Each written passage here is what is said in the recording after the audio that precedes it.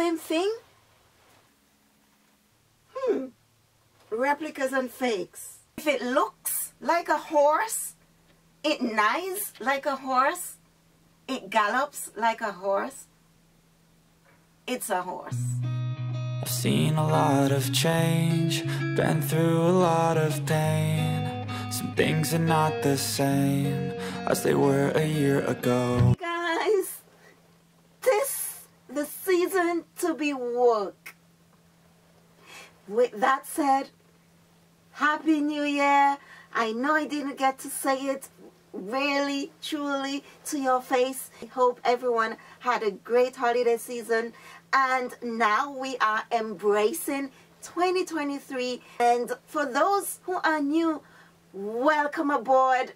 Oh my God, we are going to have some fun for this 2023. So make sure you like and you share so that YouTube could recognize that I am contributing positively to its platform. Let's do this. Let's be woke.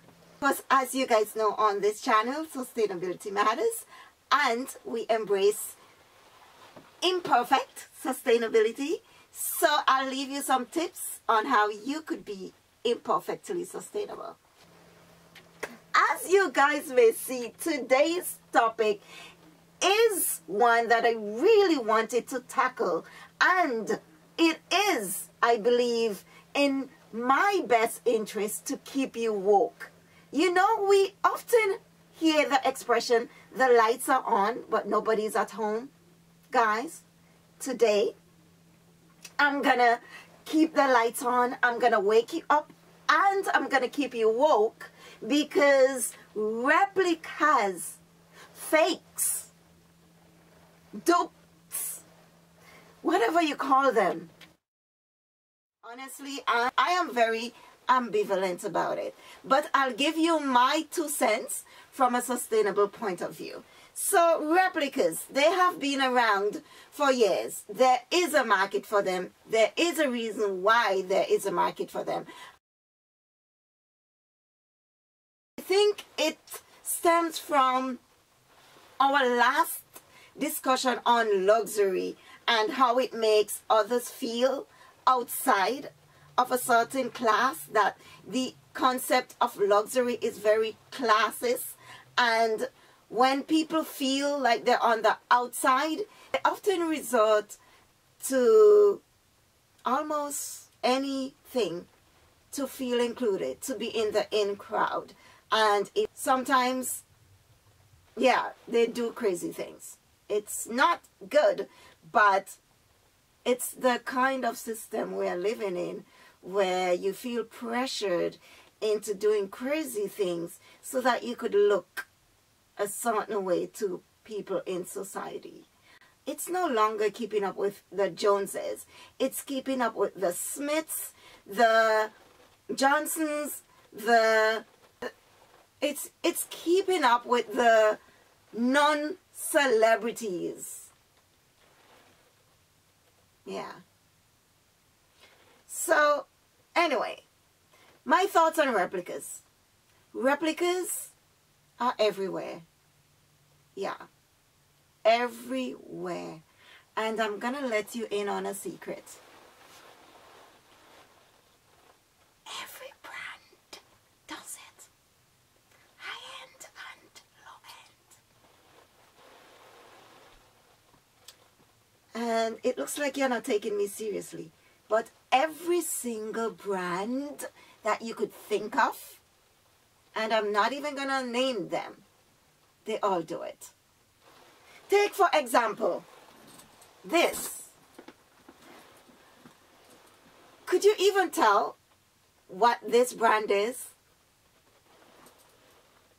Okay, well, for the sake of this video, I'll let you know that it's a Marc Jacobs bag. But I could have told you that this bag is probably another brand, right? What would you have guessed? No, seriously.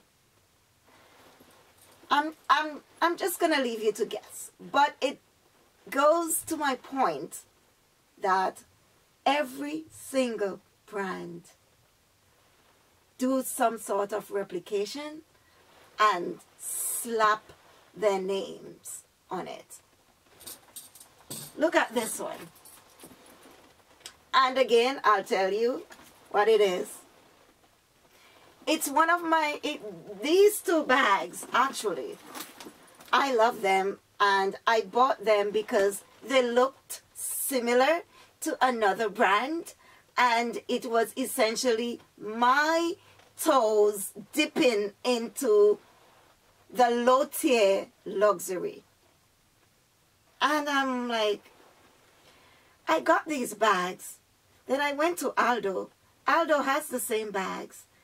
And then I look at these, and I look at Aldo's, and I'm like, why did I pay so much for these? And trust me, a lot of the times, the replicas are very great materials as well. The exact thing as you would find on some websites. And trust me, Poshmark has a lot of fake brands on there.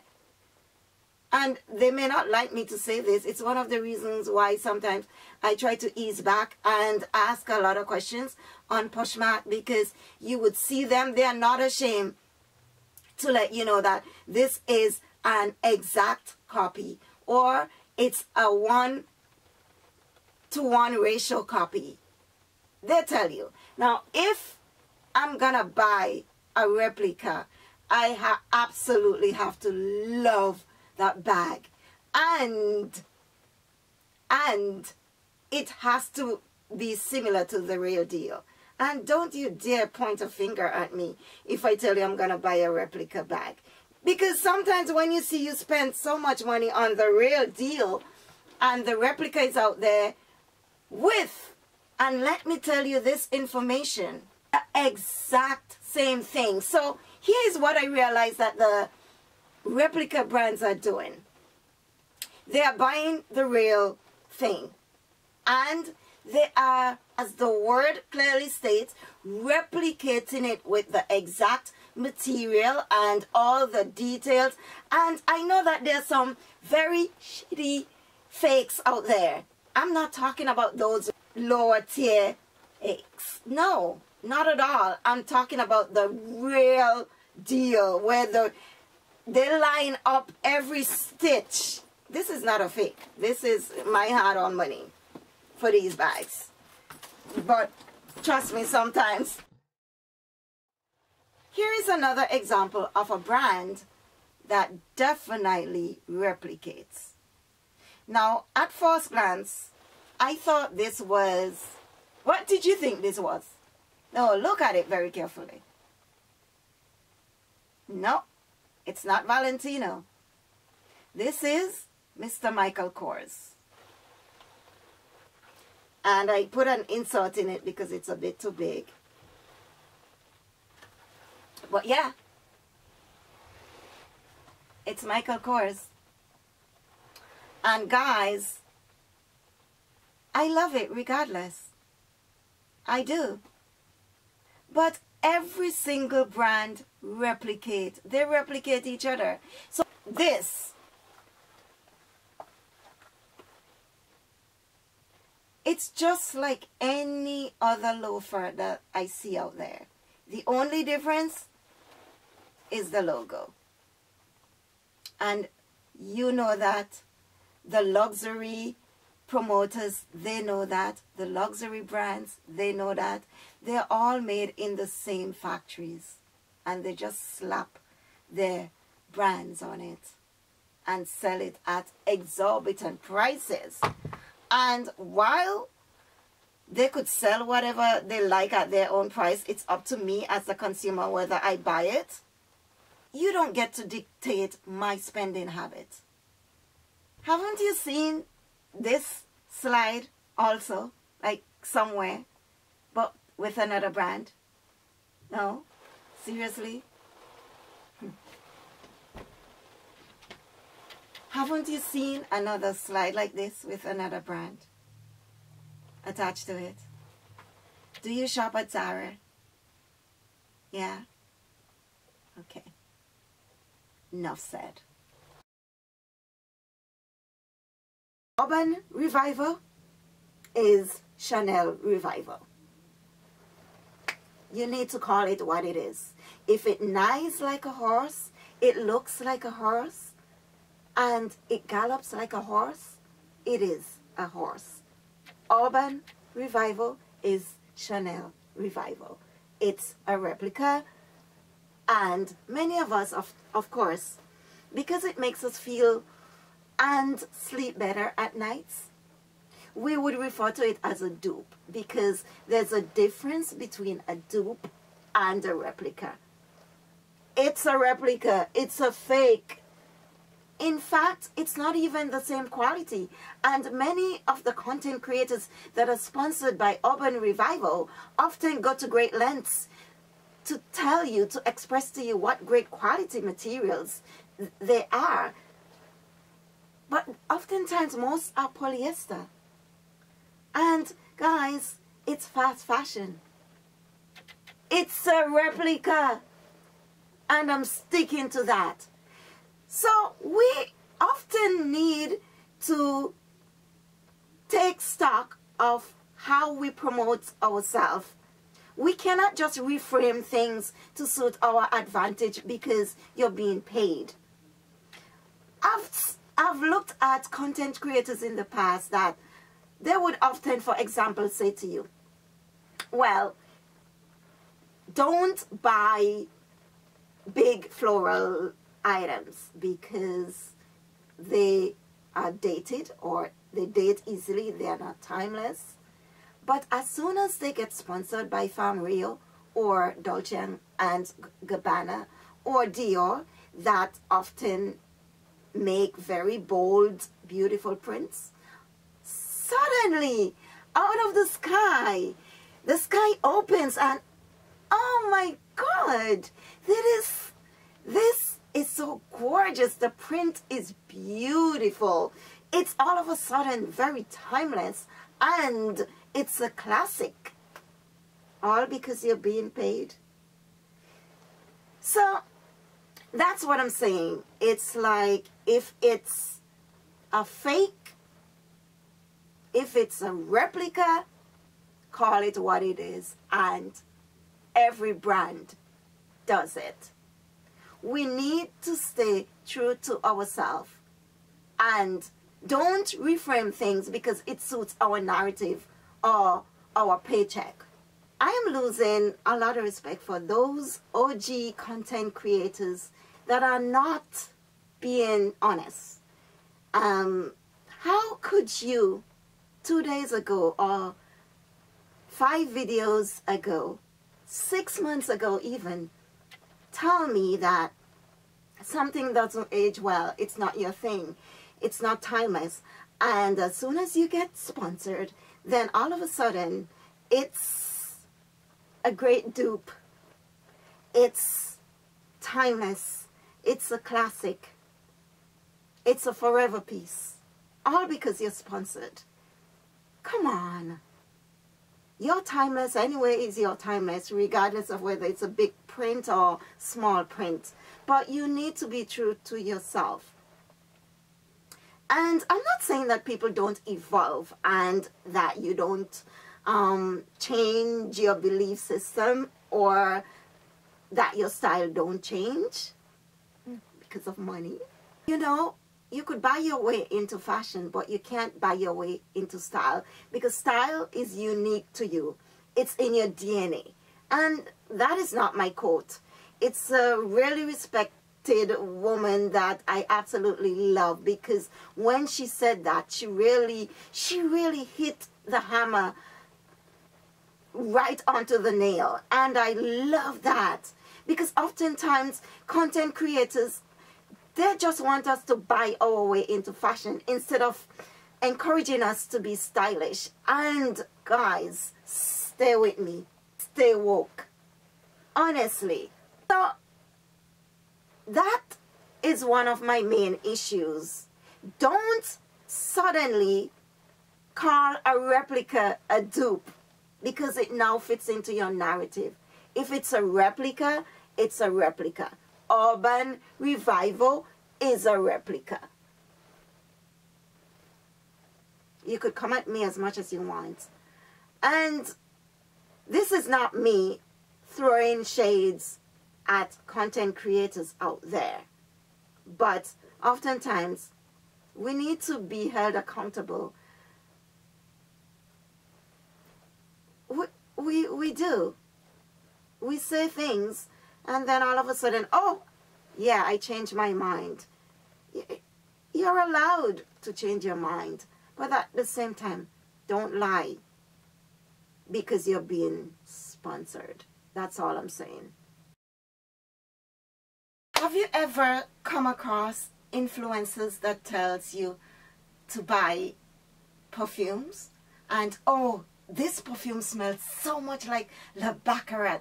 And that seems to be the it perfume. And every other perfumes or cologne is being compared to some other high-end brand. Because what they are essentially telling you is that you're going to smell luxe if you buy this version. What do you think that version is? Obviously, it's not the real thing. It's replica. The whole fashion industry, if you think about it, it's some brand replicating another brand. In fact, so many brands today borrow styles from ages ago, often not even giving them credit for it. The stealing of intellectual property and nowadays ideas, it's very common. So don't let anyone throw stones at you when they're essentially doing the same thing in so many different ways. And they try to throw the moral code at you if you buy a fake bag or a replica. Let's not use the word fake. Let's just say it's a copy or a replica.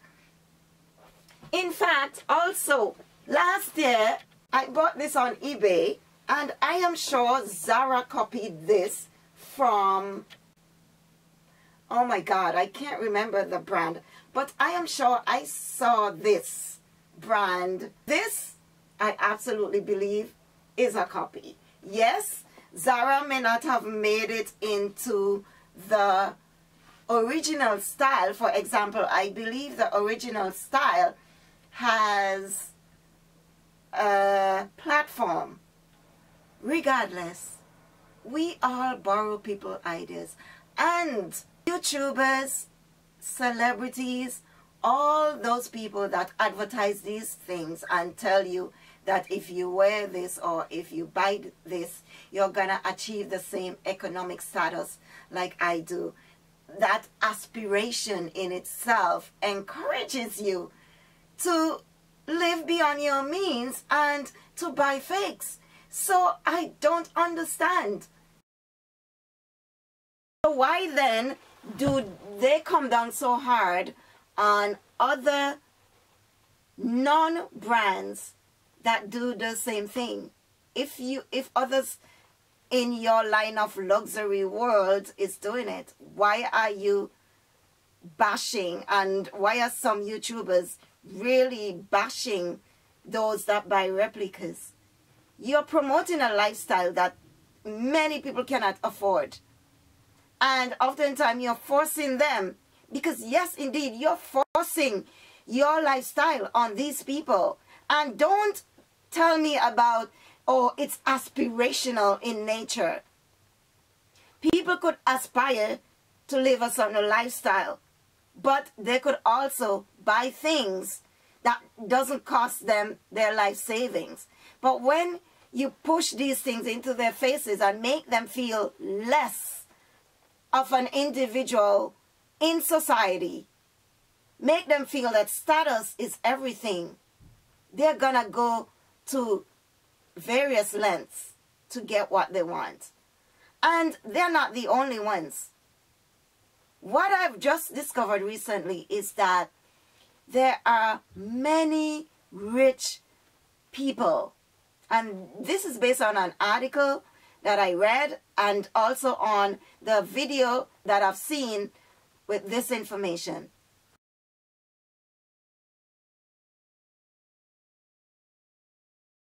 Rich people are buying replicas because they say it's as good as the real thing.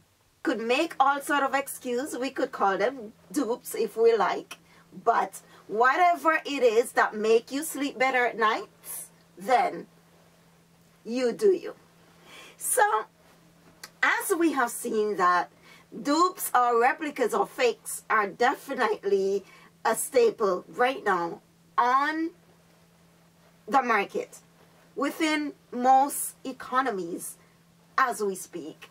We are often led to believe that the replica industry, it does finance, whether it's human trafficking, hopefully not, terror. Oh my God, that would be heartbreaking. But we have to be mindful that these are clear and present dangers whenever we consume replicas on the market. On the other hand, if we are to be on the ethical side of things, we also have to take the workers into consideration. And we would note that the replica or the fake bags, especially luxury industry, is often promoted and encouraged by the luxury brands themselves. Take from that whatever you want, but it's what's happening. All I could say to you is that stay woke, be wise, be sustainable. At the same time, be you, do you. Don't make others influence you into being somebody that you're not. If you buy a fake bag or a replica,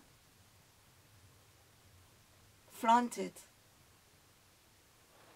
Don't be embarrassed. Don't make them shame you because you buy a replica. That's what you could afford. Especially if others up there are doing it. Those in the high income brackets are doing it. There's a reason. And people are thinking that they have the real thing. And interestingly, they don't care if you know that they have the replica. So there's something to be said about that, guys. Sometimes it's only we down here who are being foolish, who are being shamed. Even the market is recognizing now that replicas are here to stay. They are no longer even punishing you for buying replicas. Actually, it's only if you resell it. Yeah. Anyway, back to the point. Sometimes you're getting sometimes even better quality replicas than the actual thing.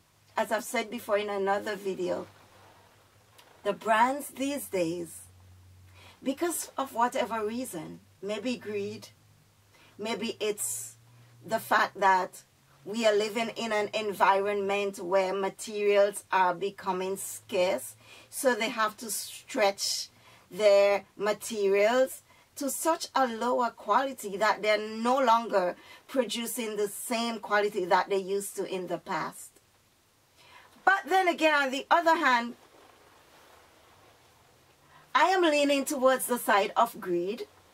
The reason being is that I was looking at a documentary recently, and this person was interviewing factory workers who were protesting the fact that these high-end brands are not paying them. And that's what really gets to me.